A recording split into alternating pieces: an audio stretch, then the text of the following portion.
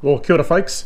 I was reading the September-October edition of the Harvard Business Review, and there was an article that caught my eye around innovation. And the reason that it caught my eye, it was around the Ford Motor Company in the 1990s, how they really led that SUV market with the Ford Explorer.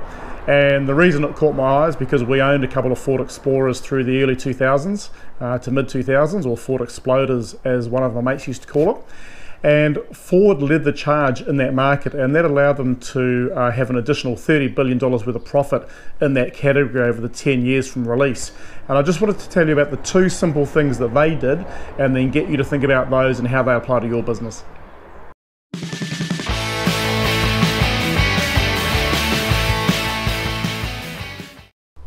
We owned a couple of Explorers over the years, so I think I'm pretty well qualified to talk about them.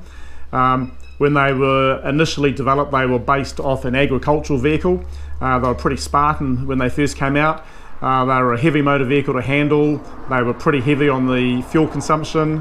They had good towing capacity, a good safe feeling when you drove them. They had the ability to roll a tiny bit, and they didn't get the name Ford Exploder just by chance.